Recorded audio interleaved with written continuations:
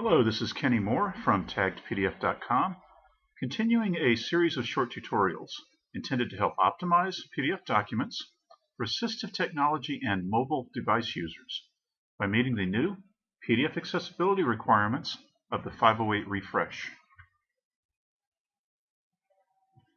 In this video, we will explore another of the errors encountered when using the excellent free PDF Accessibility Checker Pack 2. And the error is this one. Numbered heading skips one or more heading levels.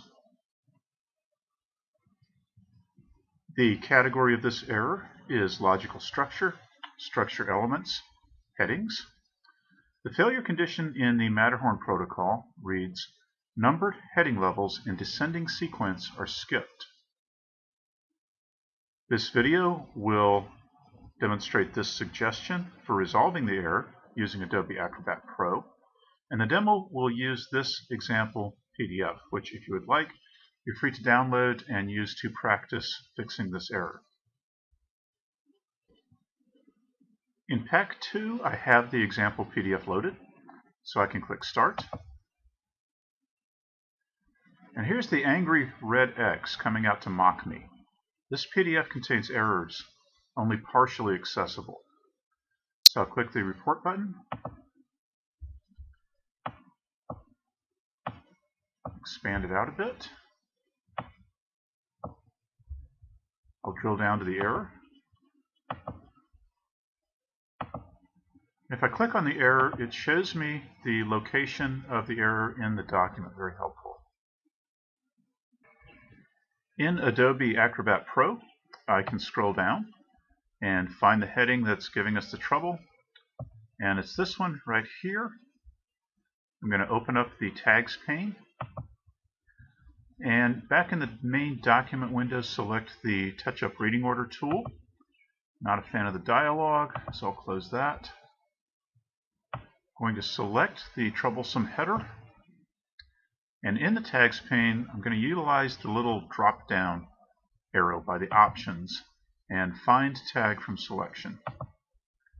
So there's our tag, and we can see that I go from heading level 1 to heading level 2 to another heading level 2, all of which is good, but then I skip level 3 and go right to heading level 4. I can't do that. Descending in heading levels has to be in sequence, 1, 2, 3, 4, 5. If I'm ascending back up, of course I could go from H4 to 3, 2, or 1, but descending, I can't skip a level. So I'm just going to go ahead and select H4. If I click it, pause just a bit, click it again, I can type and change it to heading level 3. And then I go to another heading level 3. So this all looks good. And that should do it. As always, in Acrobat Pro, I'm going to save as and save to a new file name. And I do that just in case I mess something up. I want to be able to backtrack, not lose too much work.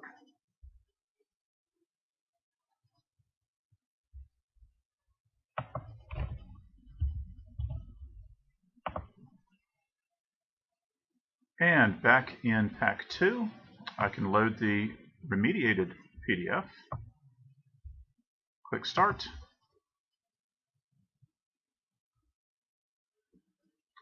And now I get the happy green check mark. This PDF is technically accessible.